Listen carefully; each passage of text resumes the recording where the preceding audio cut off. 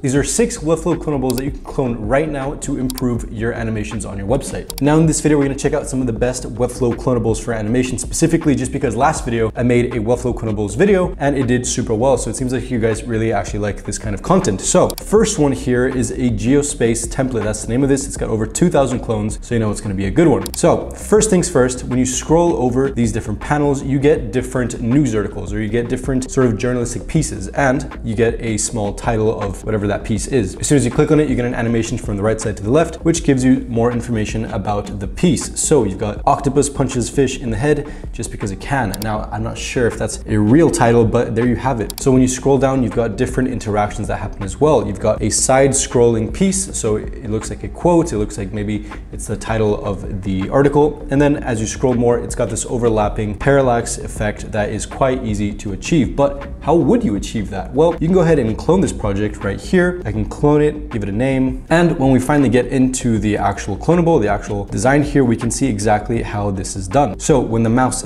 clicks on the card or the actual container that we want to go into, then we can see exactly what happens. There's these different sections here, there's different containers that increases in size. We can see how the elements on the left side or on the right side swoop into the left. So we've got these different cards here. And if we click preview, we can see exactly how that happens. So this is incredibly valuable. Now, maybe you don't want these exact same animations to appear on your website, but it gives you an idea into the mind of someone that creates these websites as a template or as a job or something like that, right? How would they actually do that? Next up on the list, number 2 here is the AirPods Pro template. Now, this isn't the real AirPods website, it's a copy of it, but it shows you how the Apple website works. So if we go ahead and open in Webflow right here, we'll see the X-ray vision of how this website works. So we can go ahead and click into the layer panel here and we'll see everything that is interactable. We can go ahead and open everything up and let's go ahead into interactions. So while scrolling into view, we go into the settings here and we can see the entire thing, which is amazing. It almost gives you an idea into how Apple would have done this themselves in their backend. But again, this isn't the real thing. This is done by someone else. We can see that this entire animation or the entire thing is just a Lottie animation. So it gives you an idea that as you scroll, all it's doing is really just playing that animation.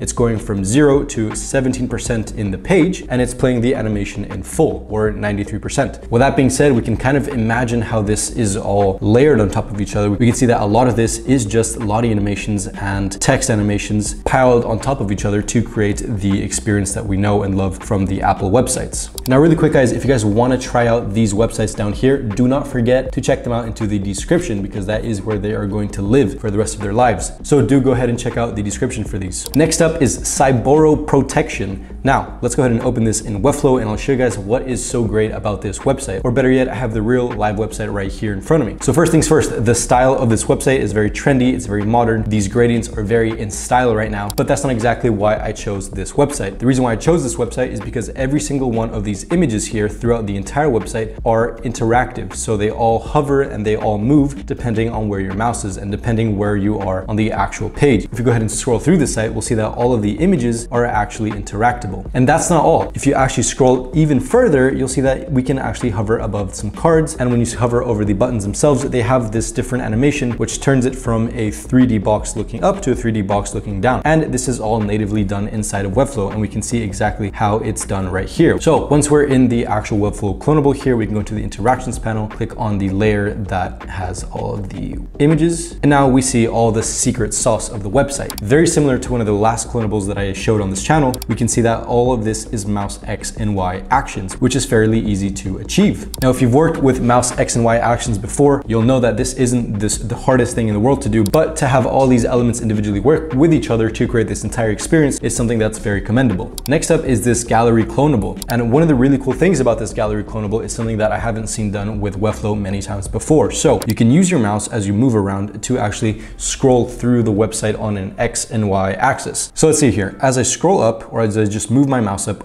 the canvas actually lifts itself up to reveal some more images. And as I move to the left side, we'll see that there's some more images. And as I move down, we'll see that there's also some more images. And another cool thing about this is that these images actually move individually. So as you can see, the mouse is moving and you can slightly see that this gap here, I'm actually pointing to my screen, but you can't see, the gap in between these two images increases or decreases depending on how far away you are from the actual images there, right? Now, something disappointing from this is that you can't actually click on these images with this clonable, but I assume that it would be fairly easy if we wanted to do it ourselves. So here we are in the Cloneable, and I'm just gonna click on the wrapper that actually includes everything. I'll go into the animation so we can see how it's done. So there's two different components here, or two different elements of the animation. There's the inner, which actually defines the canvas, and then there's the image scroll right, and then image scroll left as well. And as we can see, that's all there is to this animation or this experience. It's just a mouse X and Y action, which allows you to move through the canvas in an X and Y action. Now, these last two are very different to the previous ones, but I thought I'd include them as well because they're so different, and actually I really like them. So first ones first is this direction aware slider. And what this does is it's a simple slider that allows you to move left and right depending on where you want to go. But the thing about this Cloneable that I actually really enjoy is the fact that there's this magnetic sort of move around. So as your mouse moves around through this image, the text on top and the image in the background also move depending on where you are. And I'm sure that's also going to be a mouse X and Y axis. I haven't actually checked it yet, but the idea where you can actually implement this in your own projects, imagine if you had this for a portfolio, for an image, it attracts the user to actually want to click on the image itself. First time I went on this, I thought I could actually click on this, but just because it's a Cloneable, then we can't. But having interaction like this is extremely beneficial as a portfolio or even as an e-commerce, something like that, because it drags the mouse in and you want to actually click on the image itself. So I've gone into the Cloneable here and found the interactions that we would actually use, and I was actually right. It's just a mouse X and Y interaction or action. So as we can see, it's as simple as when your mouse moves to the right side, well then the image is going to move to the right side. And the same thing with the text, except it'll move more to the right side. It's that simple sort of thought that you need to work with here to be able to achieve this look or to be able to achieve this effect. Now, if I wanted to change this to be a link or something that's clickable, if it was a portfolio or something like that, well then it would be as easy as changing one of these divs to actually be a link. And as we can see, we do already have that, but maybe it's just not connected. So it would be as easy as just connecting it to a certain page or a certain link if we wanted to, right? It's up to you guys. Now, last up is a Cloneable that has some really impressive animations as soon as you load into the page. So I'm just gonna reload here and we can see exactly what just happened. So let me reload again because it's too fast. Let's reload again. So we have many different things happening here, and let me just scroll through the first time and we can then go and experience it in the Cloneable. So these are all different clickables. As I scroll through, this is a simple interaction here.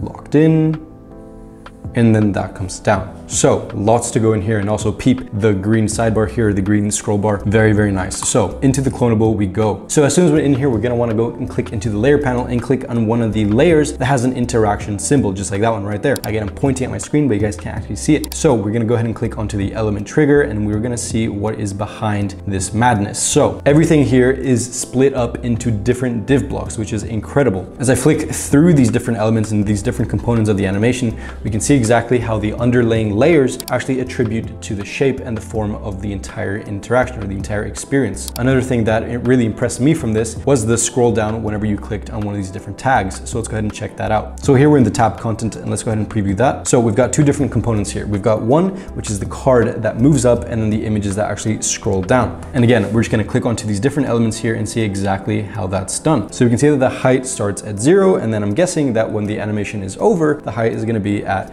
100%. So there's nothing groundbreaking here, right? These are all very simple animations to achieve, except they're all layered on top of each other in a very smart way. And what you can learn from these Cloneables, even if they're not fully complete and they're not full like templates that you can go out and have this be your entire project, is how to actually think about these animations. Now, whenever I do animations, the first thing that I want to do is see how other people have done it, because if they've done it in a best way and the best possible way to think about it, then it's going to save me time. And that's what these Cloneables essentially are, maybe, hopefully, going to help you do. And if you guys enjoyed this video, then make sure you watch the last one about Cloneables, because it also features some great animations and interactions that can help you guys in your projects. Now, thank you guys so much for watching this video. Make sure that you like and subscribe, and also tell me down below which one was your favorite and if you've actually used any of these before. So thank you guys so much for watching this video, and I'll see you guys on the next one.